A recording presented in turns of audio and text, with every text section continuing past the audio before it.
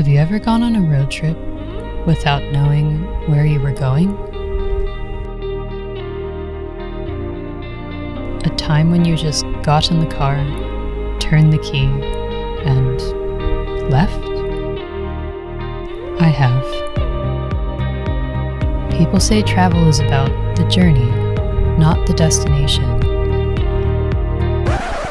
But in my case, I'm just bad at planning and prefer flying by the seat of my pants. Sorry to spoil your fantasy. But I digress. Hi, I'm Alex, a solo female traveler from the United States.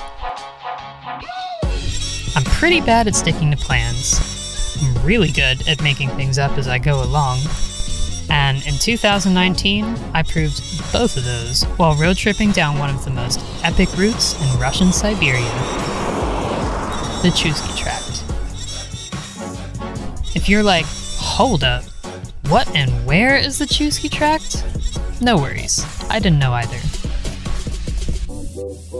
The Chuysky Trakt is a road stretching from the capital city of Siberia, Novosibirsk, all the way down to the Mongolian border. Russians started using it as a trade route with Mongolia in the late 1700s, and it's since evolved into a paved highway almost 1,000 kilometers long.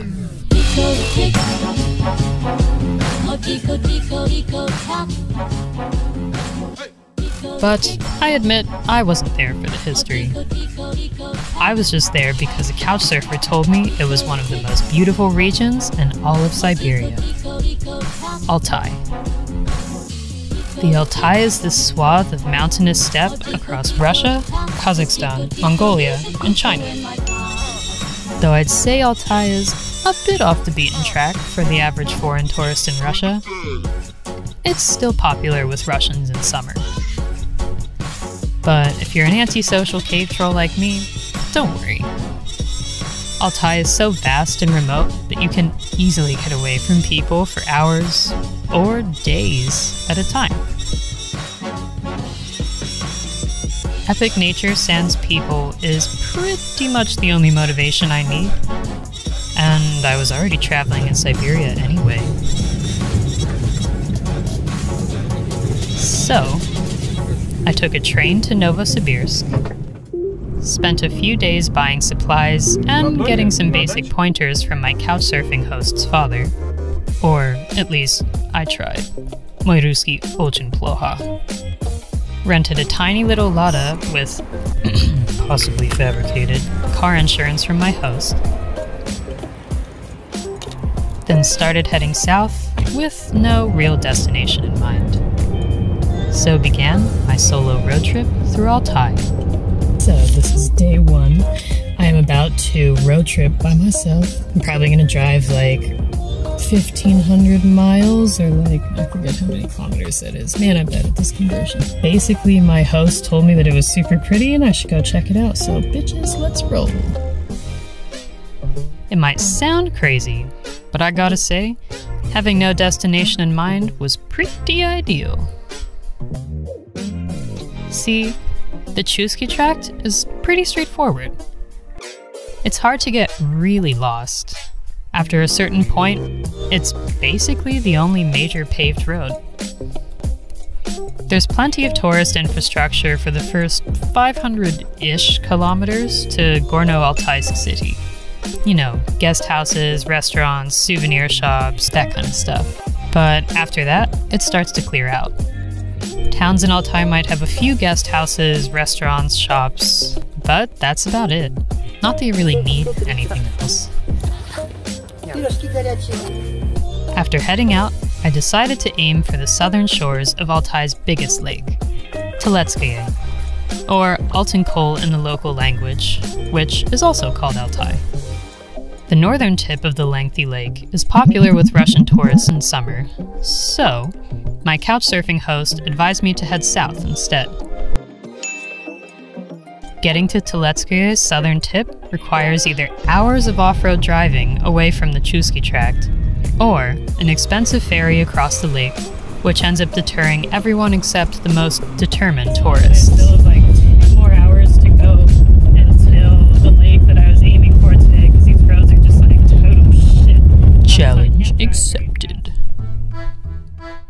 I'll admit, the little Lada I had was not exactly suited for off-road driving. But even then, the dirt roads to southern Tuletskoye are mostly manageable, even for crappy little cars.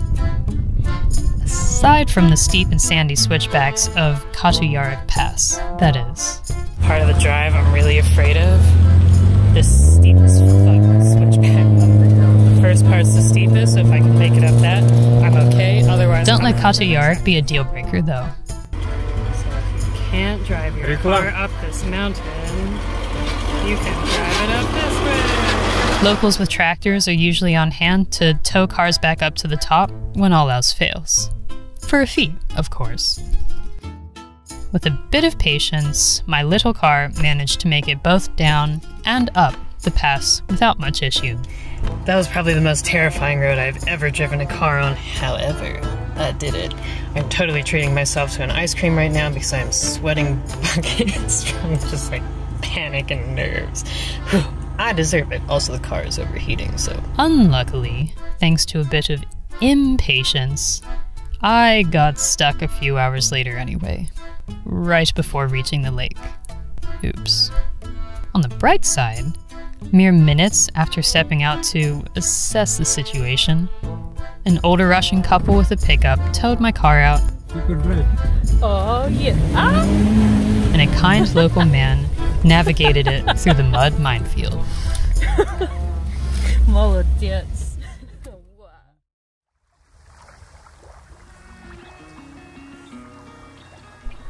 To be honest, Lake Tuletskoye was a bit disappointing. So I've arrived in Lake Tuletskoye after the most arduous drive of this whole trip so far. I got super stuck in the mud and had to be rescued back there. I got to the beach, saw that there's, like, for me, a metric shitload of people here. So I tried to turn around and leave and got stuck in the sand and had to be pushed out by a man who was kind enough to help me and just... Yeah, but it was like an hour until sunset. I'm tired. I'm not ready to fight the sand and the mud again, so like, fuck it, I'm just gonna camp here for a day. It is pretty beautiful. Though it was beautiful, the shores were packed with Russian tourists. By my standards, anyway. The water was way too cold to swim. I went in, and like, all of the muscles in my legs just seized up completely. And I couldn't find any hiking trails along the southern shore. I did spend one night on the lake shore, but hanging around families and friends having fun is kind of depressing as a solo traveler. Despite driving for days to reach Lake Tuletskoye, I packed up, said my goodbyes, and copious thanks to my local savior, and drove off to explore other, emptier areas instead. An excellent idea, I must say. Plans be damned. To go on a little hike this morning, and I ended up stumbling across this path that goes up the mountain, and wow, look at this. For days, I ran on impulse alone. I drove down random dirt roads, wandered along tempting mountain paths, and camped near glassy lakes and streams so clean you could drink from them. Though you should prob still purify the water, just in case.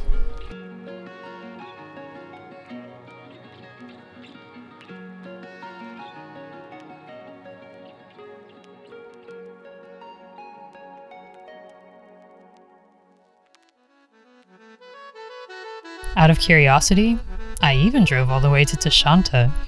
You know, the border town where the Chuysky Trakt ends and Mongolia begins. Wasn't part of the plan, but right now I'm driving to the end of the Chuysky Trakt. The hitchhikers that I picked up the other day said that the mountain scenery along the last bit of the track towards the Mongolian border is super beautiful, and I have time, so I might as well go check it out, and wow, they were right. It was kind of a hike. I don't want to hit you, I just want to love you. And did get a bit dull by the end. I'm officially beginning my journey back to Novosibirsk on this straight as fuck empty road.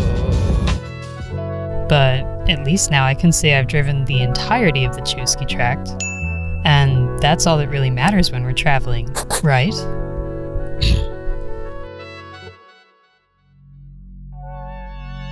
Honestly though, after road tripping the entirety of the Chuysky Trakt, and getting purposely lost on many a dirt road along the way, I'm pretty down with saying Altai was one of the most gorgeous road trips I've ever taken.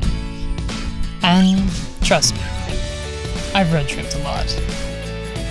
So if you're trying to have an epic Siberian adventure, and aren't afraid of getting a little dusty and dirty, well, Altai can do you no wrong.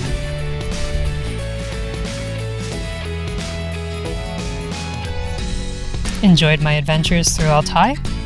Show it some love, and don't forget to subscribe for more travel stories from Off the Beaten Track.